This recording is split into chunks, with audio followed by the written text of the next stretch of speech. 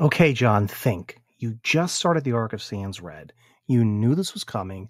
There has to be a way to make a high-color breakdown video work. The audience is counting on you to come up with some nuanced take on color philosophy. It's not like you can just do a video full of hot takes about how these decks make a mockery out of color identity, thus removing one of the defining features of cEDH and Commander as a whole. Or maybe...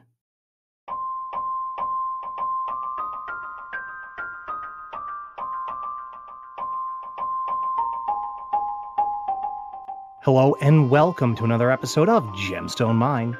Today we have another lesson from cEDH. cEDH is a metagame within the Commander format that sits at one extreme with highly consistent, highly efficient decks. Not all cards are equally powerful in all formats, or even in all metagames, but there are lessons to be learned from how players are brewing with some of the most powerful cards in Magic's history. And it shouldn't come as a surprise that one of the defining features of cEDH are high-color decks like 4-color partner decks.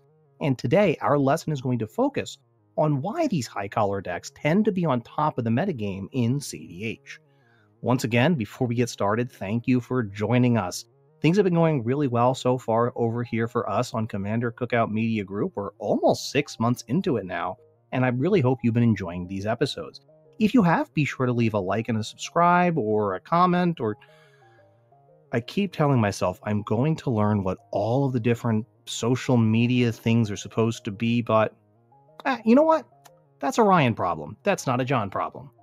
I also want to just say that as part of Commander Cookout Media Group, Gemstone Mine is sponsored by FusionGamingOnline.com. They're your source for all your gaming needs. So with the new set coming out, that Modern Horizons 3 by the time this video comes out, if I'm correct, there should be some really juicy stuff in that set. Leaks have been coming out, and some of it looks like it could be pretty exciting. And I know I'm going to be making some orders from FusionGamingOnline.com because, yes, while I live in the US, they do ship international, so they can get them down to me in Florida, even from the Great White North, with very little trouble.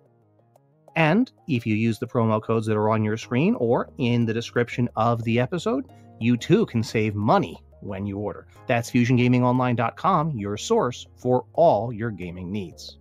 To start our lesson from cEDH today, I want to take you back to the idyllic world of 2016, when Commander was all about 2- and 3-color decks. If you wanted to play a high-color 5-color deck, you had to play a Commander who cost specifically white, blue, black, red, green. That means a minimum mana value of 5. Probably from at least 5 different sources just to cast your Commander. And in this era, you had exactly 12 choices for your Commander if you wanted to play a 5-color deck, fully a third of which were nothing more than just sliver commanders. You had another third that covered things like dragons, elementals, scarecrows, atogs, and rounding out the dirty dozen, you had Child of Alara, Progenitus, Corona the False God, and Chromat.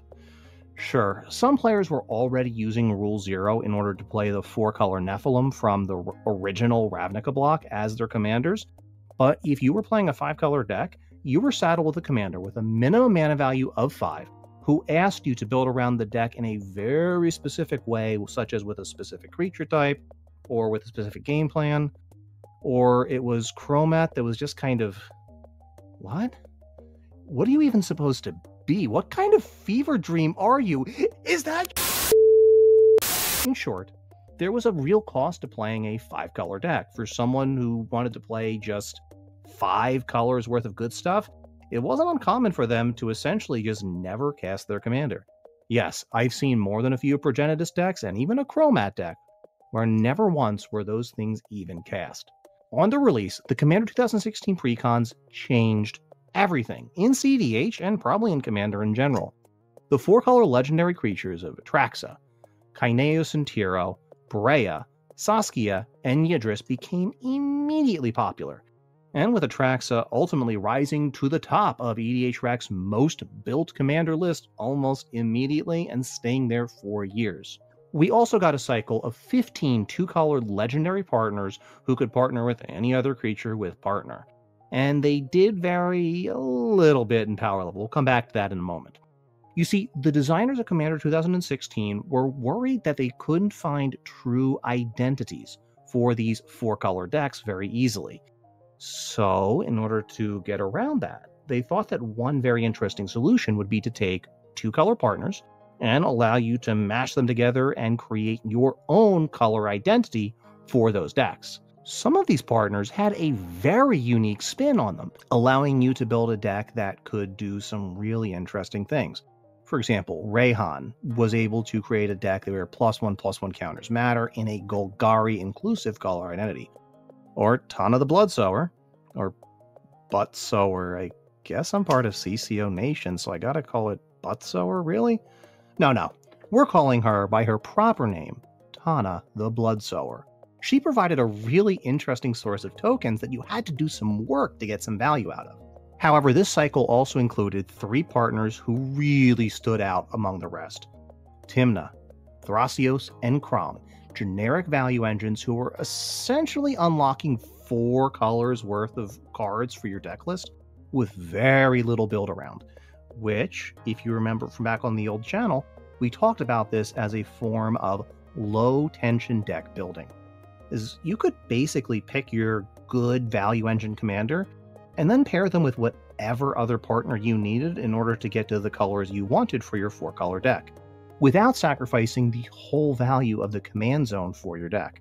Coupled with mana bases, which we're going to talk about in a couple of moments, it was not particularly hard to build a very powerful deck which had access to basically every color you wanted to make your deck work. Since we saw the first round of 2-color commanders, we've also seen the list of 5-color commanders explode. Before the release of Modern Horizons 3 anyway, we are now up to 45 options. 20 of them can even be cast without having access to all 5 colors of mana, which kind of defeats the purpose in some players' eyes of them being 5-color commanders. You have cards like Golos and Kenrith, requiring very little colored mana investment in order to actually come down, and commanders like Najeela and Sisays Weatherlight Captain don't even take 5 mana at all to cast, but still give you access to all 5 colors in your deck building. Gone are the days of trying to assemble Wooburg just so you can cast, Chromat. But you're probably saying, well, there's a price to pay when you're trying to build those high color decks. You pay for it by having a much less reliable mana base. And as we mentioned at the top of the episode, cEDH is a format that's all about consistency. However, this is where we get to talk about Fetchlands. Fetchlands are a cycle of lands which enter the battlefield untapped, and while they don't tap for any mana, you can tap, pay a life, and sacrifice those lands to put a land that meets at least one of those basic land types into play untapped. The original cycle of 5 from the original Onslaught block could fetch a cycle of allied colors. Then we got the enemy cycle out of Zendikar, our first trip to Zendikar, which allowed us to then fetch enemy colored basics. And having to choose which basic to go grab, with a bunch of those lands potentially going from the potential of fixing for 2 colors, down to a more narrow range where you get 1 color out of your basic, not so bad, still pretty good, provided a little bit of deck thinning, but provided an interesting choice. However, in Commander, Fetchlands specify that they can get lands of a particular basic land type, not just basic lands. So yes, you can go and grab your ABUR duels, you can grab your shock lands, which means that paradoxically, the inclusion of Fetchlands allows high color decks to almost get better fixing than low color decks. So our Sans Red deck that we talked about last week with Spleenface has a lot easier of a time assembling its colors than even a 2-color deck in a lot of cases. So a Marshflats that we talked about last week could go from just getting a Plains or a Swamp to any of Godless Shrine, Hallowed Fountain, Temple Garden, Watery Grave, or Overground Tomb, ballooning a choice from 2 colors of mana to 5 possible color combinations. Between shocks and ABUR duels, Fetchlands trivialize much of the color fixing of your deck in these high color situations, without needing any significant tempo cost.